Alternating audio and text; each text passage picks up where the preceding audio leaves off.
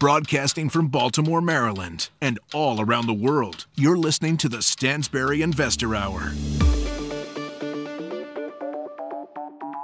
Tune in each Thursday on iTunes for the latest episodes of the Stansberry Investor Hour. Sign up for the free show archive at investorhour.com. Here is your host, Dan Ferris. Hello and welcome to another episode of the Stansberry Investor Hour. I'm your host, Dan Ferris. I'm also the editor of Extreme Value, a value investing service published by Stansberry Research. All right, let's do this thing. Now, in episode 103, I talked about mental models. Okay, mental models are simply different perspectives on reality. They're ways of understanding reality that can help you frame a particular situation and understand different situations. They're tools, they're thinking tools. Okay, most mental models are designed to help you avoid trouble before it arrives. A lot of them are. And we specifically address the circle of competence mental model in episode 103. You remember circle of competence? It works like this. You draw a large circle on a sheet of paper. Inside that large circle, you draw a smaller circle, maybe a lot smaller. And the large circle represents everything you think you know, but don't really know so well. And the smaller circle represents what you really know well enough to even claim that you know it. That's your circle of competence. And the idea is to focus your efforts in investing and business within your circle of competence, right? So a doctor might have a real big advantage over the rest of us when it comes to analyzing healthcare companies, for example. So they should really use that to their advantage. That's their circle of competence. This week, we'll talk about a different mental model. This one is called second-level thinking. This one is very important for investors, very important. It's no coincidence that the first chapter of investor author Howard Marks' book, The Most Important Thing, is all about second-level thinking. Investing in individual stocks and bonds instead of just buying an index fund, actually managing your own account actively, is at its core an exercise in second-level thinking. Whether you realize it or not, it is. It's impossible to have consistent long-term success as an investor without mastering the art of second-level thinking. So a good question to ask at this point might be, I don't know, what the heck is second-level thinking? Now, longtime listeners know negative definitions often come first around here, right? This is no exception. The most important thing second-level thinking is not is first-level thinking. First-level thinking is shallow and superficial. Anybody can do it. Everybody does it all the time. Every time the stock market goes up because people think the Fed is going to cut interest rates, that's the most superficial first-level thinking. If you say something like, company XYZ is firing on all cylinders and they just had a good earnings report and they're expected to keep doing well, therefore the stock will continue to rise, you're probably engaging in first-level thinking. But if you say, this is a good company and it's doing well, but everybody and his brother thinks it's the greatest company in the world. And I don't think it's the greatest company in the world. I just think it's okay. So I'm going to avoid owning it. Then if you say things like that and think that way, then you're starting to engage in second-level thinking. Howard Marks says second-level thinking is deep, complex, and convoluted, right? First-level thinking was shallow and superficial. Second-level thinking is deep and complex. The first-level thinker doesn't ask many questions. The second-level thinker rarely stops asking questions about his investment. First-level thinkers are looking for simple tricks and tips and easy things that are, they're looking at charts and trying to figure out what the magic point is that means the stock is just going to go up and make them a lot of money real fast.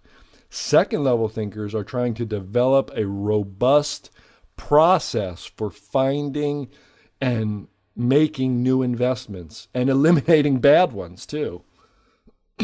First-level thinkers all tend to be on the same page about a particular investment.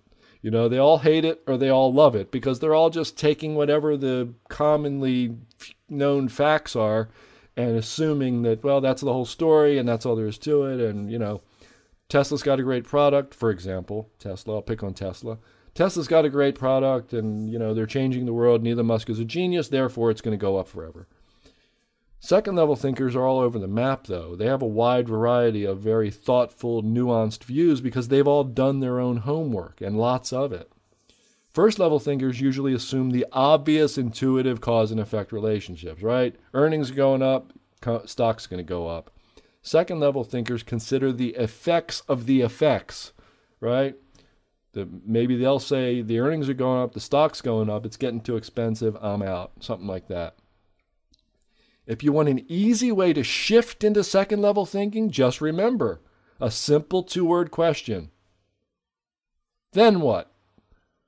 No matter what you hear about a company, you always want to say, then what? The earnings are going up this quarter? Well, then what? The earnings are going up next year? Then what? Whatever it is, you keep asking then what, because you want to know the effects of the effects of the effects. No matter what happens, the second level thinker is always trying to think ahead beyond the immediate cause and effect relationships, right? So, for example, a first level thinker might look at rising home prices and run out and buy homes for investments.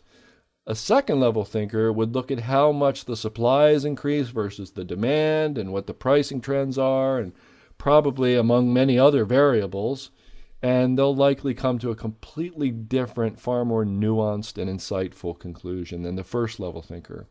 First level thinker might have looked at Walmart in early 2008 and thought, oh geez, if housing and related industries continue to struggle, Walmart's average customer will struggle, and they'll have a lot less money to spend if a full-blown financial crisis develops. I better sell Walmart shares. The second level thinker might have said, we've just been through an enormous boom in housing and banking, and it's clearly coming to an end. People are going out of work. Home builders are struggling. A lot of folks who think they're too rich to shop at Walmart today will very likely end up shopping there in the future. Better buy some Walmart. Second level thinking can help you identify bargains when others are terrified. In the spring of 2009, a lot of investors were looking at a little company called Prestige Brands Holdings, which had $378 million in debt and a $322 million market cap. So more debt than market cap. Banks look at that, and bond investors look at that, and they say, oh boy, the equity is worth less than the debt, and it scares them away. And back then, investors assumed every company with a lot of debt was super risky. But I thought it was a fantastic business. It didn't do manufacturing and distribution. It just owned these popular over-the-counter products like Compound W wart remover and Spick and Span cleanser, and it just owned the brands and controlled the marketing. It was like a royalty. It was really cool.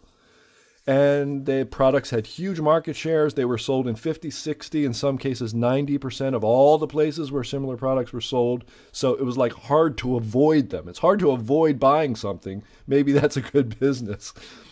It eventually rose, Prestige Brands holding stock eventually rose more than 400%. It was one of the biggest winners in Stansberry history and one of the biggest winners we've ever had in extreme value. Second level thinking can help you avoid problems other investors don't see. When everybody thinks a particular stock is a no-brainer, right? Everybody's got to own it. It's probably more like nobody should own it because it's toxic waste. And even if it's a great business. And the example I keep returning to is Cisco Systems in early 2000, right? This is the internet plumbing company. And everybody thought it was the no-brainer. No matter what happens, this company is going to keep growing, and it's the greatest business in the world, greatest management in the world, blah, blah, blah.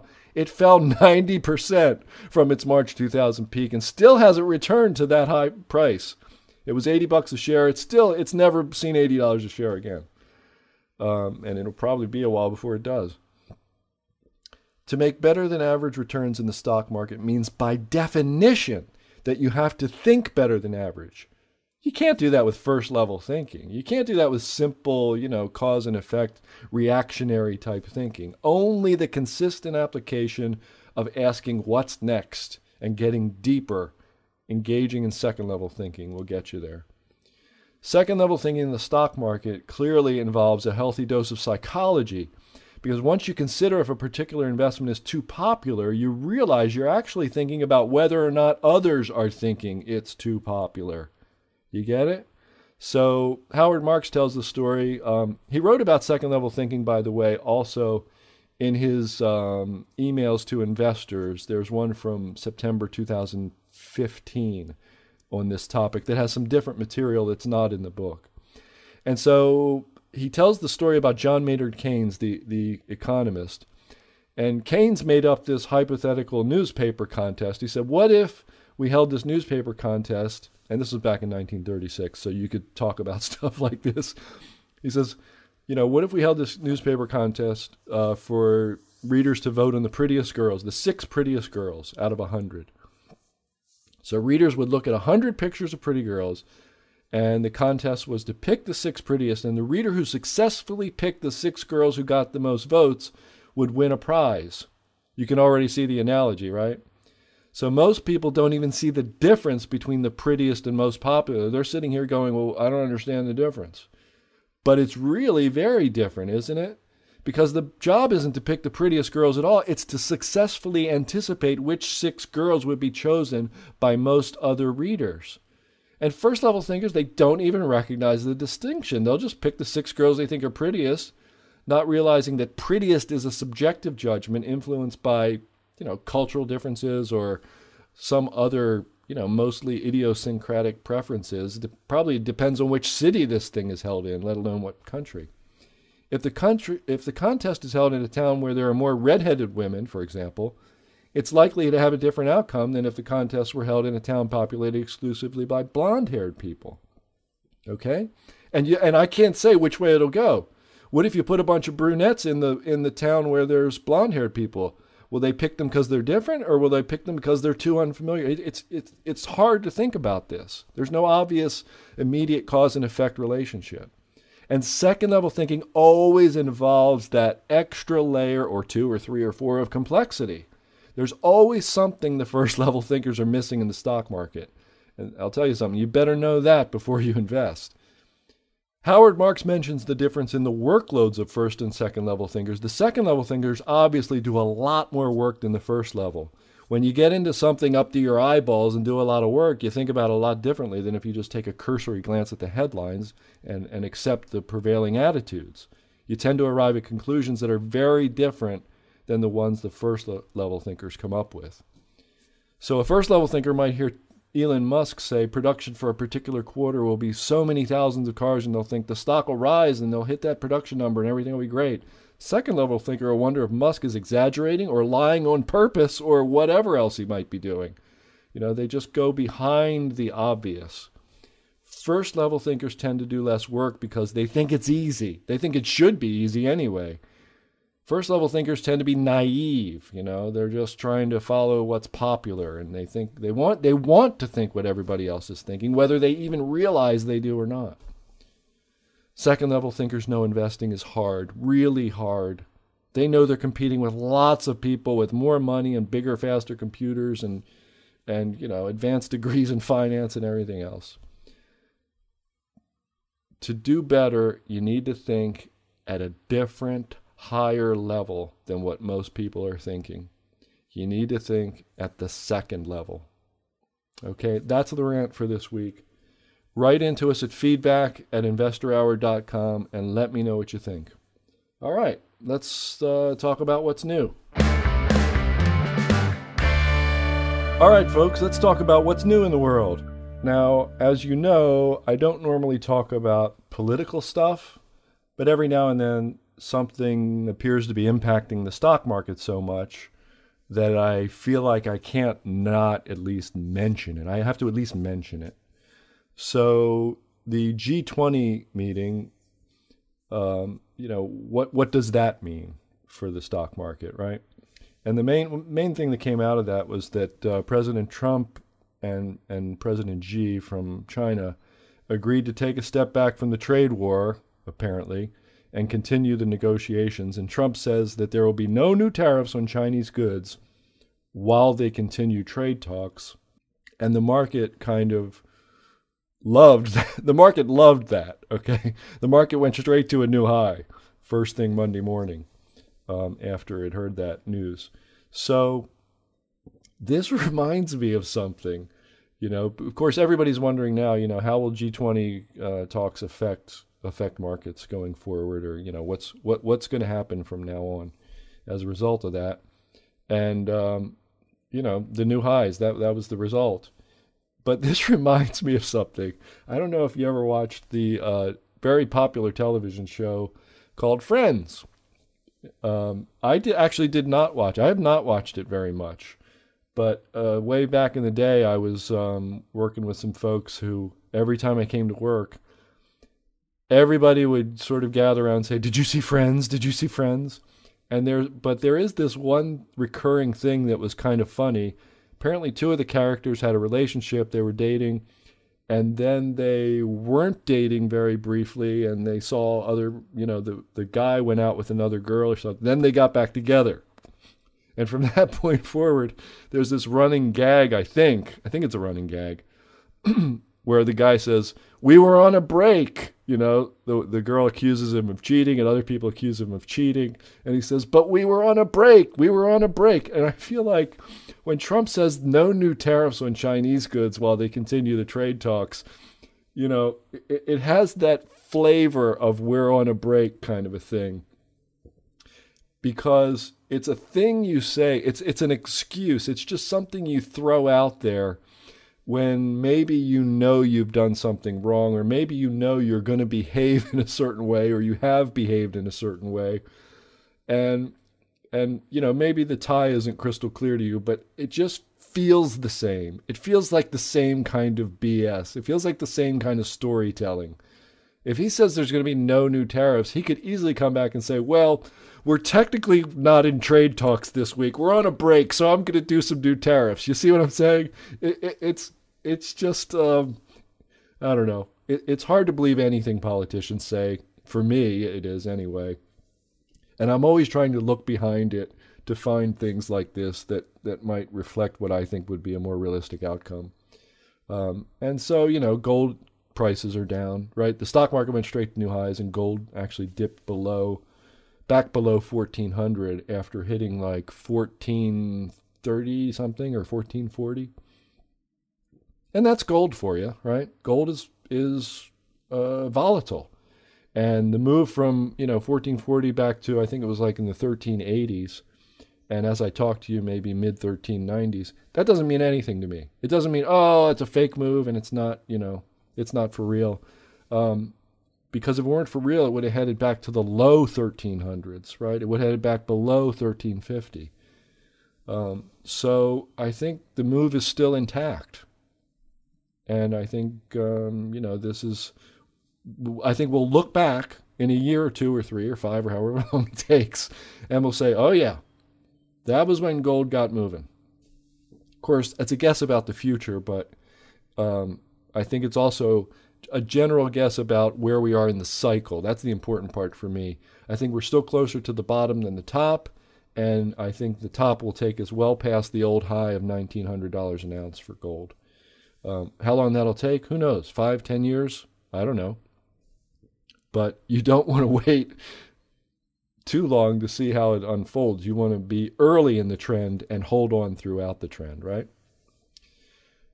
Okay, speaking of things hitting new highs, McDonald's hit all-time highs recently for the 18th time in 2019.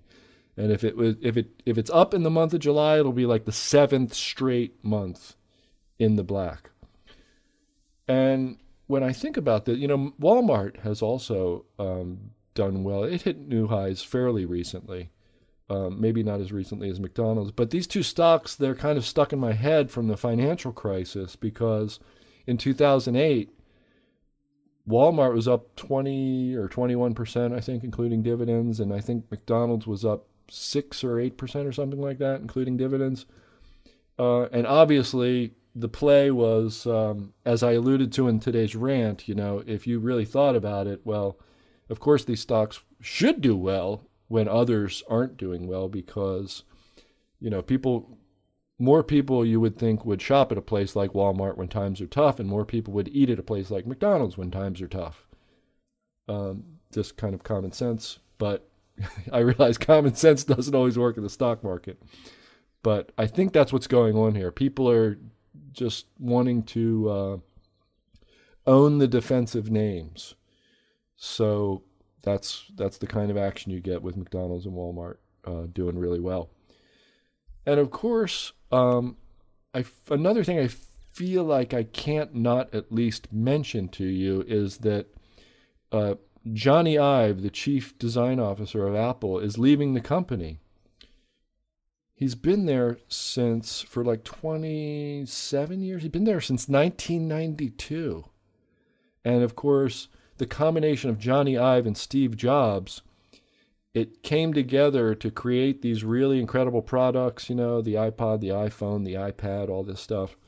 And it really, if you read the Walter Isaacson biography of Steve Jobs, there's quite a discussion of Ives and Jobs' involvement with each other in there. And, it was a big deal. They created these iconic products, the look and the feel of them, and it was different just to have a designer just be so well known and so high up in the company and so influential. But, nothing lasts forever, and he's moving on to create an independent company, which, he says he'll still be involved with Apple. I don't know what that means, though.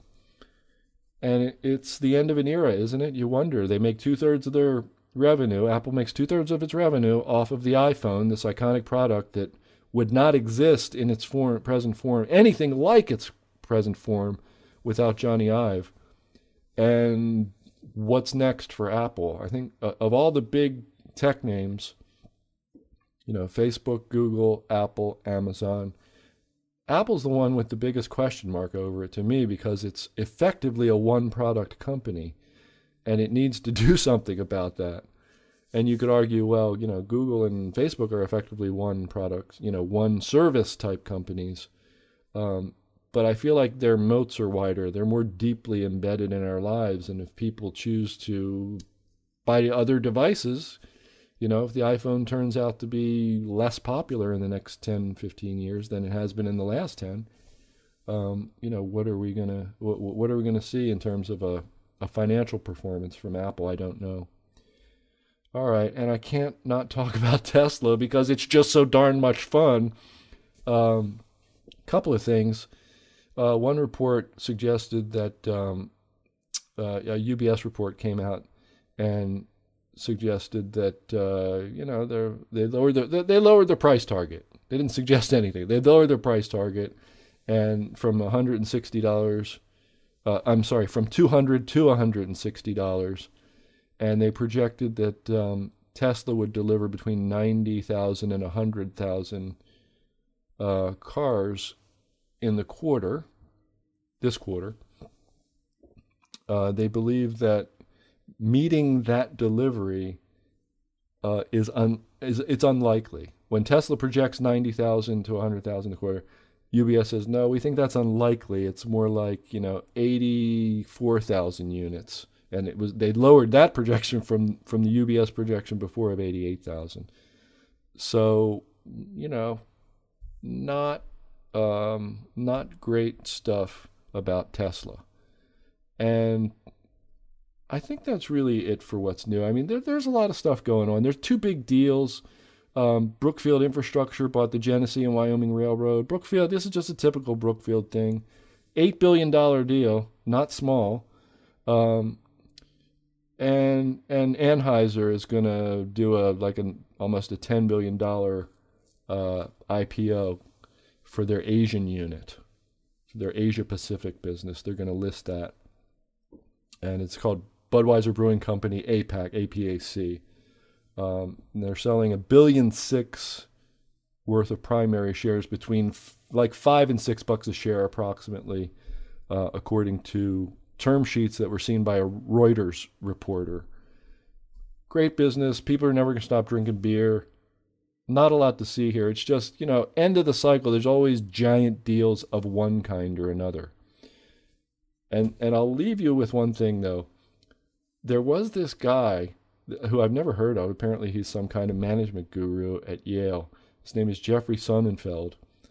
And he made these kind of sharp comments about Elon Musk from Tesla. And he says, Elon Musk, obviously he is a genius, and this is the board of directors, that considers him to be a genius. Yet we see he's disappointing on so many fronts. And the guy accused Elon Musk of using diversionary moves, he says, to distract investors away from like disappointing, one disappointment after another, frankly. So to me, like when I hear a voice from academia making those kind of statements about Tesla and a well-liked genius like Elon Musk, I don't know, it just catches my attention. I really think that, Whitney Tilson is right when he says that this is it for Tesla. The stock's going to be below 100 by the end of the year, and it's kind of the beginning of the end of the Tesla bubble. And this is just like another piece of that puzzle falling into place. When an academic feels safe to just go out and bash someone like that, of course, bashing in the business world, I guess, is okay for an academic, right? Anyway, just wanted to leave you with that from What's New. And it's time for the interview. Okay, it's time for our interview. I think this one's going to be a lot of fun, frankly. I've been looking forward to this. Our interview today is with Chris Pavese. Chris is the president and chief investment officer of Broyhill Asset Management and vice president and chief investment officer of BMC Fund, a registered investment company. He is a CFA charter holder, past president of the board of the CFA Institute's North Carolina Society, and has some sweet moves on the dance floor. Chris, welcome to the show. Hey, Dan. Thanks for having me. You bet. So, Chris, I usually start these things out with especially when I have somebody who manages money for a living.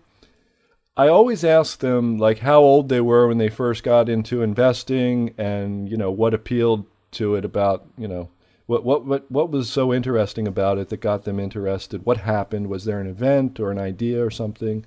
So, like, how did you get started? Yeah, I think most folks, I would imagine, probably can tell you specifically when they got interested in investing and started investing in common stocks as a child, or a great background story like that. My story is not quite as interesting. As a kid, I grew up dreaming of becoming an architect. Had a drafting table in middle school, took drafting classes through high school. Actually went to undergrad as an architecture major for at least year one. And somewhere along the way, I realized that, let's see, so architecture at the time, undergrad was a 5-year program, master's was an additional 2 years, so it would have been 7 years of schooling. Somewhere along the line, I had the bright idea that I could still do the same 7 years of school, but rather than spend all 7 as an architecture major, I could do 4 with a business degree and then go back for 3 with an architecture degree, and graduate with 2 degrees in the same 7 years. That was during the mid-90s, and somewhere along the lines of that roaring bull market in tech, is when my interest in investing developed. Graduated in 98, which was sort of high time for finance, and never really looked back. Wow. So you are how does one say, a Frank Lloyd Wright fan. You were very into him, weren't you, when you were young? I was. We had chatted about this a bit earlier. So, Frank Lloyd Wright's the concept of organic architecture and how we've thought about design integrated with landscape and surroundings just always really appealed to me. I actually interned at a Frank Lloyd Wright home, one of 4 in New Jersey, during one of the summers I was home from college. And just, there's so much to, a few years ago, I wrote a paper comparing, the investment process to the architectural design process. And just, surprisingly, there's just, there's a good bit of overlap there that, most folks wouldn't ordinarily think of. But I think just the combination of creativity and problem solving, intersection of art and science or art and engineering, and just the ability to sort of see the big picture and think broadly, I think is, a skill set that, often goes overlooked in the industry, but I think has wide applications across the investment business. So I have a bone to pick about Frank Lloyd Wright. Now, I was an enthusiast of him. I read, The Fountainhead, that Ayn Rand book, and the hero in there is sort of he's an architect, and the style that she describes is somewhat in the spirit of Frank Lloyd Wright. So I loved looking at pictures of the stuff, but then I visited the Kaufman House, Falling Water House in Pennsylvania. Sure. And I thought to myself, the setting was beautiful, and from the outside, it just, that cantilevered porch and everything, it's just gorgeous. It's absolutely gorgeous. But then I went inside, and like the bedroom is tiny, and the floor is like this rough, hard rock. And I couldn't imagine like waking up in this tiny little bedroom, stepping on this hard floor first thing in the morning. It just, it really kind of deflated me with Frank Lloyd Wright. I don't know. Have you been in a lot of his you worked in that one house? You've been in a lot of Frank Lloyd Wright buildings, I assume? I have. One of the things that stands out, and you sort of alluded to it, Dan, when you walk through a Frank Lloyd Wright home, is just, how he thinks about and manipulates your experience, and your experience with space as you're walking through the home. So you'll go through doorways that are intentionally smaller that'll open up into a wide open space. And I think that also ties, it ties very well with this concept of sort of relative value in the markets, right? Where you can be, your experience is heavily influenced by how you arrive to it, right? So if you're walking through a very small, very closed hallway and walk through the doorway into a opened up massive space, it amplifies, right, the effect of that space, similar to living in the past 10 years of a bull market, right, where 20 times EBITDA is now just, sort of a normal valuation for a tech company, and you're comparing that to companies that 18 times EBITDA that may seem cheap, or 25 times EBITDA that may seem a little bit more expensive, but it's very hard to look back and imagine that, those same businesses may have been trading at single digit multiples a few, 10 plus years ago, and could very well go back there at some point. Right. So I think our experiences both in the physical world and in the investment world can be heavily biased by, what we've grown accustomed to. Well put. I would never have thought of that. The parallels between architecture and investing. So one more architecture question. What's your involvement today? Any? I mean, what do you, are you just an enthusiast? You just like to look at buildings, or what? Anything? No involvement whatsoever. I guess my only involvement left behind came along with, we've got a 6-year-old. Our youngest is 6 years old and very into building and constructing with Legos. And Lego has this wonderful series called the Lego Architecture Set, where they actually have Frank Lloyd Wright's Falling Water, and the Guggenheim Museum is another. But around my home office, you will see the office scattered with Lego models of famous architectural buildings. And other than that, just I still tend to be old-fashioned. We've got thousands and thousands of notes online in the cloud that are shared across the team, but generally, folks that know me well and have sat in a meeting with me will know that more often than not, when I'm taking notes, it's with a pad and pencil, and I'm sketching and outlining ideas, and I tend to be a very visual thinker. I see. Makes sense. So when was the first gig? When was the first finance gig for you? Yeah, so I also a little bit unusual. I've only had really 2 jobs in this business. So I graduated Penn State in 1998, went right to work for JP Morgan at the old the old JPM headquarters at 60 Wall Street. At the time, I think JPM had maybe 10,000 employees, so it was a much different institution than it is today, but still had a storied history and a prestigious investment banking culture. I grew up on the investment management side of that business.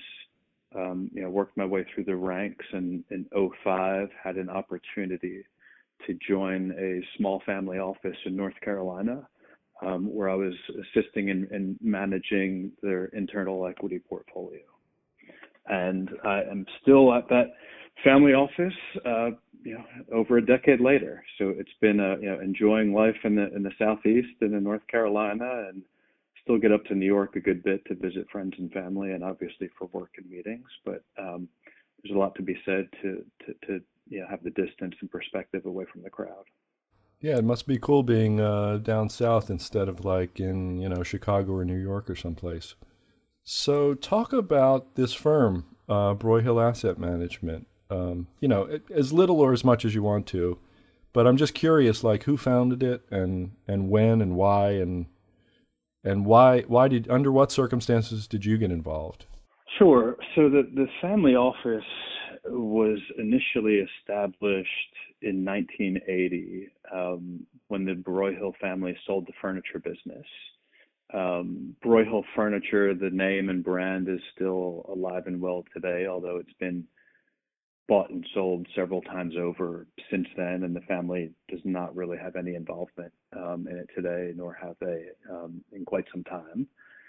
So in 1980, they essentially went overnight from the furniture business to managing the family's wealth, and did that themselves with a small team, over a quarter century before I came on board. I came on board in 2005, as I said, to assist in managing one of the family's internal equity portfolios. That portfolio, you mentioned BMC Fund at the intro, is really a closed-end SEC-registered mutual fund for all intents and purposes, but it's not publicly traded. It's not open to the public. I guess the best analogy is, it's sort of like a private endowment for family members, where the thinking and aim is for that money to live in perpetuity, and be available for several generations of Broyhill family members. One of the things that really excited me about the opportunity to join Broyhill back 10 plus years ago, in addition to just helping the family run their own money, was the potential to leverage that infrastructure to begin to offer individual investors, like-minded investors, the same research-intensive investment process in constructing individual portfolios. And really that has been the genesis of Broyhill Asset Management, the registered investment advisory firm, and where we've been increasingly focused for the last several years. Okay, so give us an example of. Go ahead. Was just going to add, right? So that firm, most of what we're doing today is focused on finding attractive investment opportunities, and running concentrated portfolios of equity investments. When and if we see things worthy of putting capital at risk. Similar to the earlier comment, Dan, in the value in being away from the big cities and the value in being located in the foothills of the Blue Ridge Mountains is that we don't get caught up in the groupthink and the noise and the quarter to quarter, and the ability to sort of think with a rational, objective, long-term perspective outside of the fray and away from the noise. I think that really is and truly is a competitive advantage of the firm. Yeah, and just for the listener, I get to see at least one Chris Pavese presentation each year when we attend the Value X Vail conference.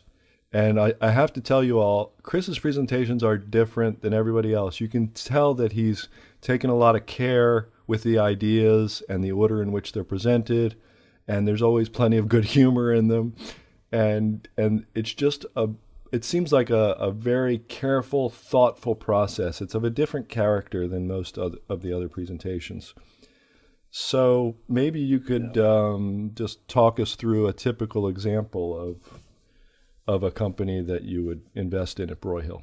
Sure. Well, first of all, thank you, Dan. I very much appreciate that.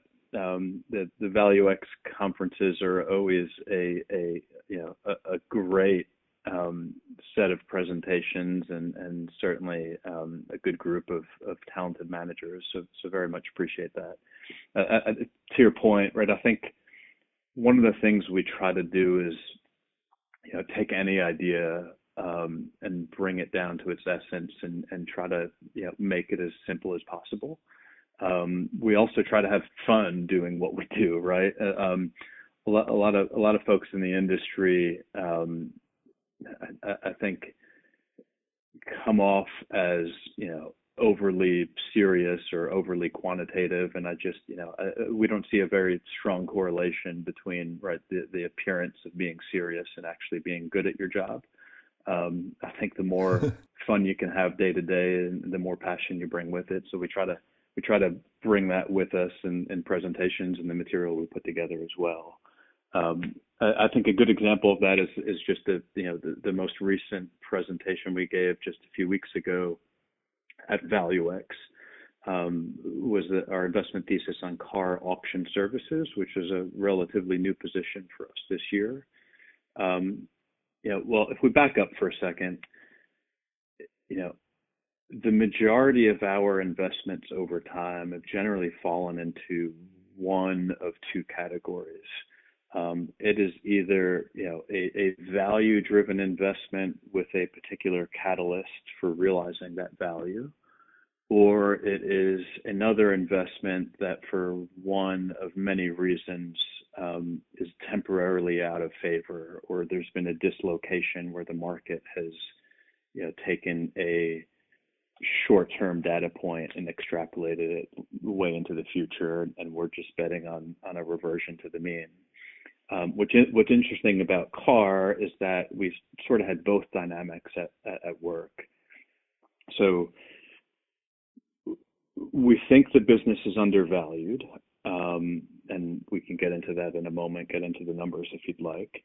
What attracted us to the situation was about a year ago, without being prompted at all, management announced that they were splitting off one of the two businesses that they owned, and we thought that would be the catalyst for value creation.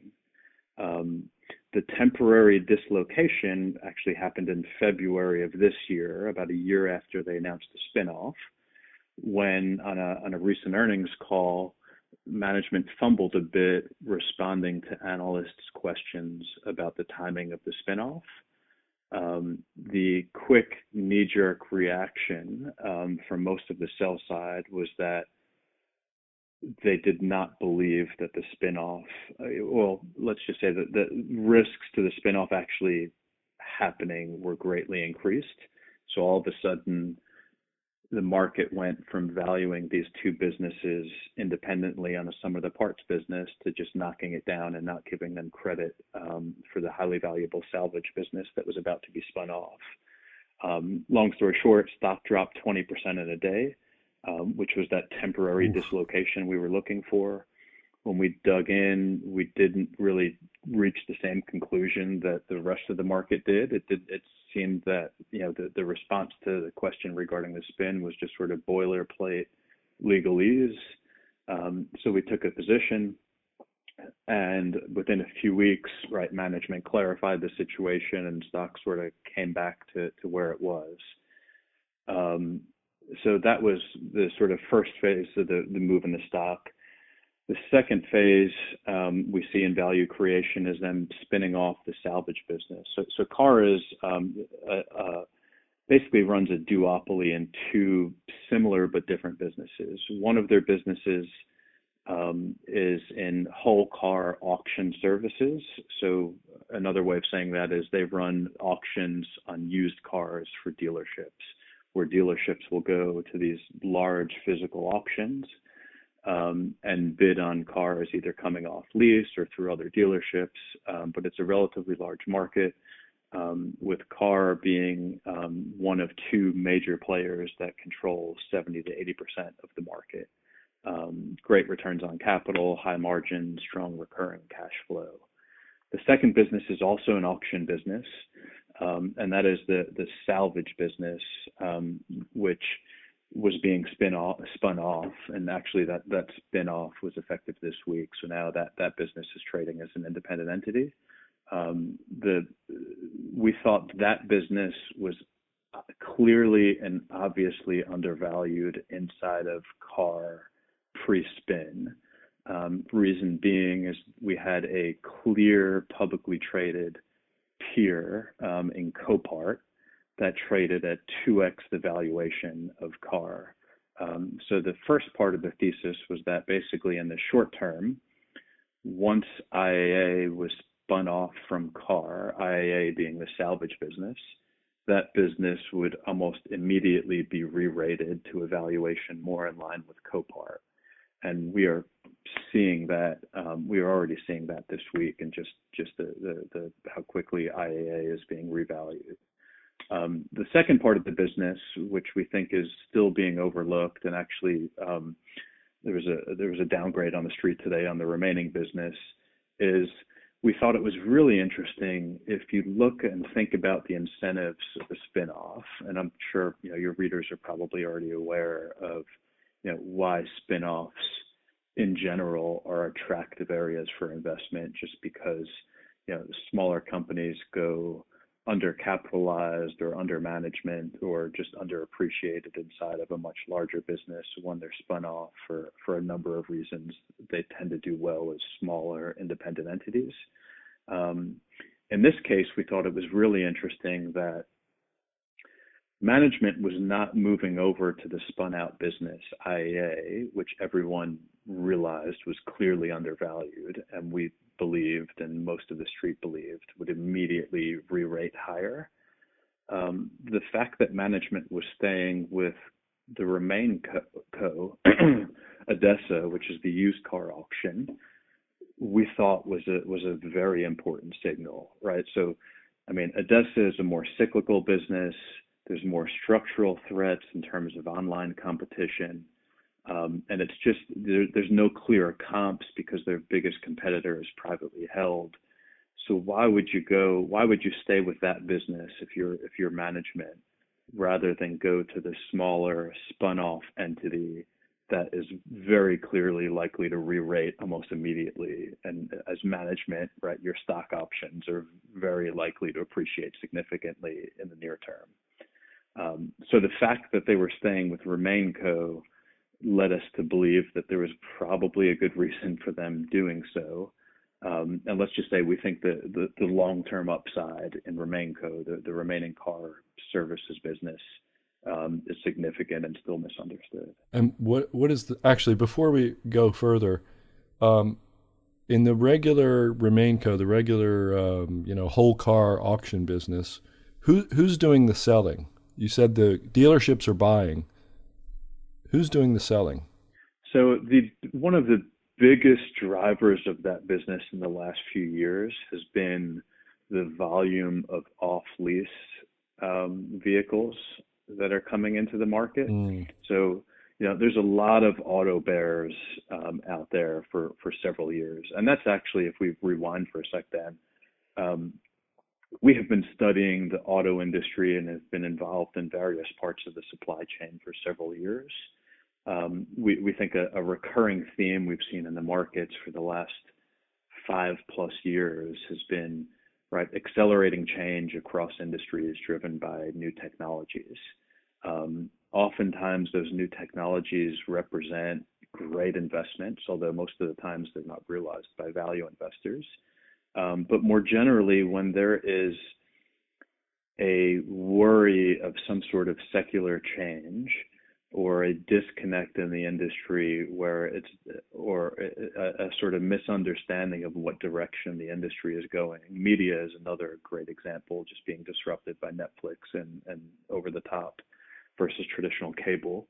You can sometimes find really interesting, real heavily discounted investments because there's not certainty or a greater amount of uncertainty around those investments, right? So auto, I think, for a number of reasons, has been in that, could be very well defined along the same lines, which is why we've been so interested in the space. So not only have the bears been concerned about the quantity of new vehicle sales over the last few years, with annual car sales at 16, 17 million, up significantly from the crisis lows, but there's also this technological threat in terms of Tesla and electric vehicles, in addition to self-driving and autonomous vehicles, that is severely weighing on a number of the auto businesses up and down the supply chain. The used car auction market is one of those, right? So one of the bearish arguments for the auto OEMs, the manufacturers, is that, right, one, subprime lending has been an issue and juiced new vehicle sales. And in addition to subprime lending, people have been stretching and buying more car than they would otherwise afford, because they've been leasing cars rather than financing them. And so leasing allows them to, make smaller payments, and they're basically, right, budgeting based on the monthly payment rather than the overall value or the overall cost. So you've seen this tremendous spike in leased vehicles as a percentage of the total over the last 3-5 years. Car has actually been a big beneficiary of that, because as those cars come off lease, which you're starting to see now or have seen in the last year or two, you've got this big wave of vehicles that need to be resold, right? So more often than not, they're pushed onto a auction, either held by Manheim or Car, and auctioned off to various dealers across the state. So that has been a big source of supply. Another source of supply that is underappreciated, and this ties back to subprime, is repossessions, right? So when, if you think about the percentage of subprime loans and loan quality deteriorating, as well as loan terms being extended and the maturity of those loans being extended, you've started to see losses pile up at some of the finance companies. And this was more so a couple of years ago, when I think subprime really got to the more worrying levels than it was today. The market has tightened up a bit since then. But as repossessions spike, those cars also go to auction, and that's also a nice offset to the more cyclical parts of cars business, and that repossessions should act more as a counter-cyclical element of their business. Wow, that was a great answer. And I just want to point out for our listener, I asked Chris a very simple, straight question. He did not give me the first level thinker's answer. He gave me the second level thinker, the deep, nuanced answer. This is the sound of a second level thinker at work, okay? So, I mean, I could sit here and listen to you talk about car all day. It sounds like a great idea. But moving on, I guess maybe we have about 5 or 10 minutes here. We read a lot of the same books, and you post a lot of your reading on your website, on the Broyhill Asset Management website, which I encourage people to go to. It's a great source of information and insight, and a great list of books. So I guess the real question I want to know is, like, what have you read lately, or even in the past year, that's like just changed your life, if anything? If it's okay, I may reword that question a bit, as opposed to, rather than something that changed my mind, a couple books that had a significant influence or resonated with us significantly over the last few years. Okay. So I'll give you a couple examples. One that had the biggest impact on me personally was a book titled Why We Sleep, by a neurologist by the name of Dr. Matthew Walker. For 10 years prior, I have been just a worrisome insomniac. This book just really opened up my eyes to the importance of sleep, both from a mental and physical standpoint, and just all of the benefits, both the benefits of a full 8 hours of sleep and also the risks of not getting that sleep. So would highly encourage folks and yourself, Dan, if you haven't given it a read, to take the time to read that. Something perhaps a little bit more in line with what we've been talking about today. I think last year on the book club, I highlighted Da Vinci's biography by Walter Isaacson. I mentioned earlier just the sort of intersection of science and art, and I don't think there is a better example in history of that level of thinking. Then you mentioned second level thinking, right, which I think the term was popularized by Howard Marks at Oak Tree. But just, Da Vinci's curiosity, his childlike sense of wonder, and just, seeking knowledge for the sake of knowledge is just fascinating, right? There were examples in the book where the guy was literally sketching the tongue of a woodpecker because he was curious about how the tongue retracted and how that would work with the bird, right, slamming its head into a tree. He's got, other examples in his notebook where there's, almost 200 attempts of him trying to square a circle, right, just drawing it out over and over. He's got 730 other sketches of different varying flows of water. And 67 different words for describing, right, like how water generally moves. He was also a very visual thinker. His to-do lists and notebooks, I think, maybe one of the greatest testaments to curiosity that we have ever seen. And the other, and I'll one more example, which I can tie back to Frank Lloyd Wright as well. He was a daydreamer, right? And he had a reputation as such. It took him, a lot of people probably don't realize, it took him 6 years to complete the Mona Lisa.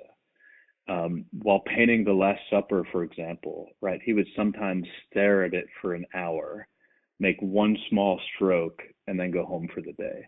And this goes back and ties well to a story I've heard about Frank Lloyd Wright and how he designed Falling Water. It was designed for the Kaufman family, who loved the site and commissioned him to design something amazing on that property. And Wright basically did nothing for over a year. And at some point on a Sunday morning, Kaufman called him up and said, I'm coming up for lunch, and I'd love to see what you've done in terms of the design of the place. And so in the time that it took Kaufman to drive up to Frank Lloyd Wright's office, between when he was eating breakfast and when they met for lunch, Frank Lloyd Wright basically drew the design for Falling Water after a year of doing nothing. So I think the lesson there, and that also ties back to the benefits of being away from the street and away from the noise, is there is so much value in distraction or procrastination, or just being able to schedule time to think, right? I mean, doing nothing isn't always a bad thing, because doing nothing allows information to filter into our subconscious, not unlike a dreaming state does when we're sleeping. So I think we just become better at seeing associations that we wouldn't otherwise see if we were constantly bombarded with information, right? So like finding the time to step away, take a walk, go up to the mountains, take a walk in the woods, go for a hike. Amos Tversky, who was Kahneman's partner, Kahneman being the behavioral economist that wrote Thinking Fast and Slow, that has been very much popularized over the last few years, has a great quote on this, and I'll wrap up here. He said, "The secret to doing good research is always to be a little underemployed. You waste years by not being able to waste hours." Brilliant. That's a brilliant quote. So, and I read that book too, the Da Vinci book. In fact, I read all 4 of those genius biographies by Isaacson, and they're incredible. Einstein, Steve Jobs, Benjamin Franklin. But I agree, the Da Vinci book is just off the charts incredible. He goes deep into what made that guy what he was. And there's a whole list of stuff at the end of the book. There's like 10 things that made him incredible. You almost might want to start there if you're going to read it. Yeah, agree. But Chris, we have a few minutes here. If I could ask you, as I do with many of my guests, if you had just one thought that you'd want to leave our listeners with, what would it be? I would say not an easy question, more is it? Than anything. No, it's not an easy question.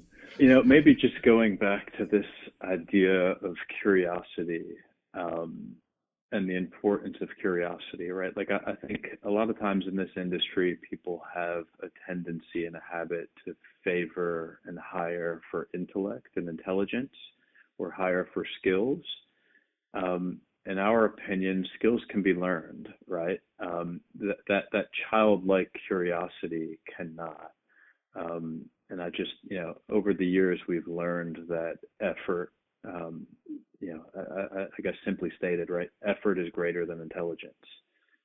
You can't teach that curiosity. You can't teach that motivation. And I think ultimately, that persistence, that drive is what differentiates the successful from everyone else. Good answer. Listen, Chris, thanks for being here. I really appreciate it. I've been looking forward to it, and as I knew you would not, you did not disappoint. And I hope you'll be able to join us again sometime.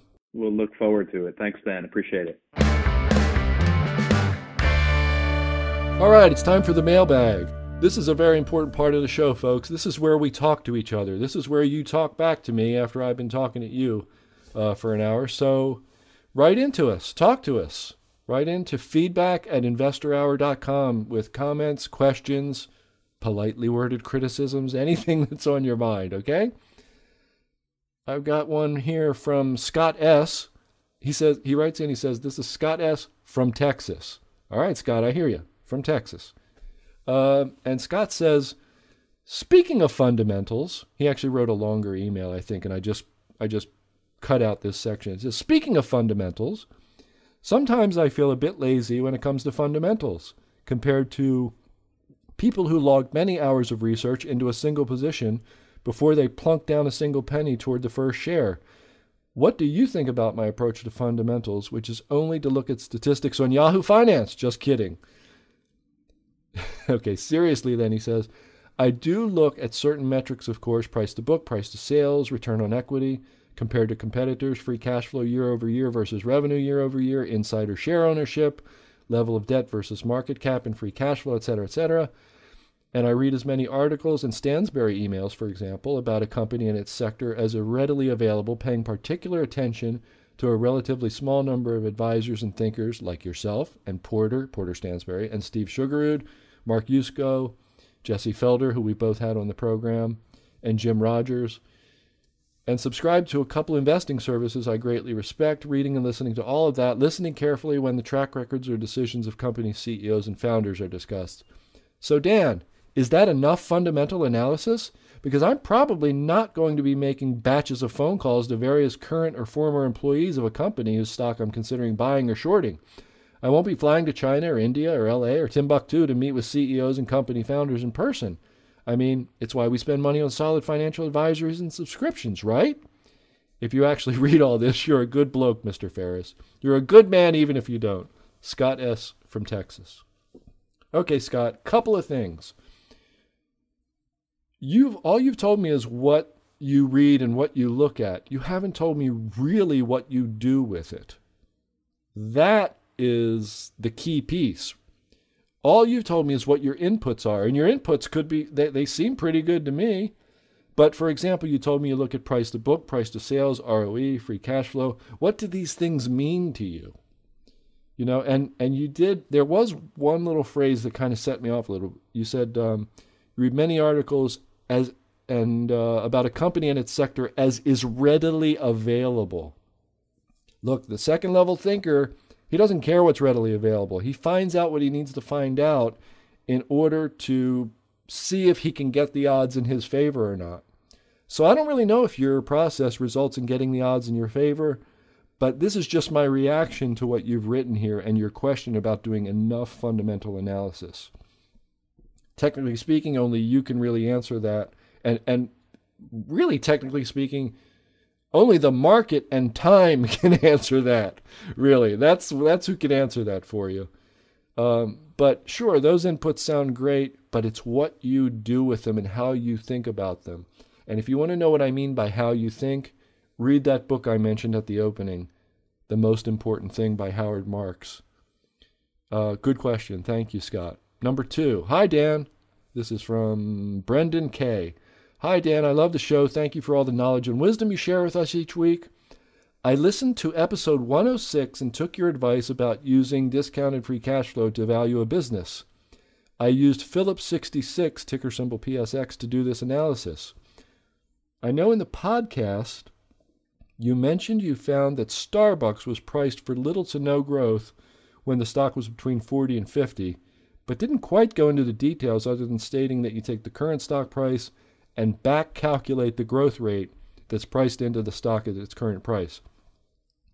After watching Investopedia's video about how to use discounted free cash flow analysis, I didn't know what an accurate exit price for the investment was, so I assumed a very conservative 2% growth in free cash flow over 5 years and an exit price of $50 billion, which seemed pretty reasonable. With that, I found that the discounted free cash flow price is $106.51, while the stock closed the day at $94.06 on July 1st, signaling the stock is undervalued. Did I perform this analysis correctly? Were my assumptions valid? Thanks again, and I hope you answer my question. Best regards, Brendan K. Well, yeah, he sent me a spreadsheet too, and everything looked fine. But of course, this suffers from the problem I was talking about with discounted free cash flow. When you said, you didn't quite know what the terminal value, I think you called it the exit price, right? Because the typical thing is to discount, 5 or 10 or 20 or 30 or however many years. And then at the end of that, you assume that you sell the investment and you're basically saying all the cash flows after that are going to be worth X. And that's your terminal value. So we haven't really dealt with the problem of discounted free cash flow. Yes, you're doing it right. But my question is, how much is it worth? Also, you said the stock was 94 and it closed at 106, so it was undervalued. Actually, what's that? Within like 10 or 12% or something? That's not enough. I would need a discount of 20 or 30 or more percent, because a 10% fluctuation like that in a discounted free cash flow, all you have to do is change a few variables a little bit, and you'll get that. You'll get a 10 or 12% fluctuation. So I disagree that it shows that the stock is undervalued at that price, because you can't pinpoint these things. We made some guesses about the future and did some math. We didn't really figure out what's going to happen in the future. And I think I'll leave it there, because as you see, the problem is not whether or not you did this right. It's what's it worth if you do it right. And I think it's not worth a lot. I like what we do better, where we figure out what's baked into the current share price. And if it's extreme enough pessimism, then we go for it. But good question. And I have to say, Brendan K., you're my dream listener. You went and I did a show in a brief rant on a very simple idea about free cash flow analysis, and you went and did it. So good on you, Brendan K. Thank you for listening. You're awesome. Number 3, thank you for the podcast, Dan. This is from Mike G. Thank you for the podcast, Dan. I would like to hear more of the thought processes you had before putting on a specific trade. I'm not asking for your current trades. I think the listening audience would be very happy to hear about what you were thinking as you put on trades in the past and maybe why or why they didn't work out. For example, I love when you talked about your thought process regarding Altius Minerals. You have previously talked about buying put options for protection and would love to hear your inner mindset before putting on a trade like that. I think it would help us all expand our creative thinking. P.S. Tell Porter to get out of Baltimore while he still can. Mike G. Oh, Baltimore's not that bad, Mike. I was born and raised there. Anyway, thank you, Mike. The best... Look, I hate to do this, but it's the truth. The best way to get my thought process is to read Extreme Value, okay? And if you go to extremevalueoffer.com, you'll have our latest offer.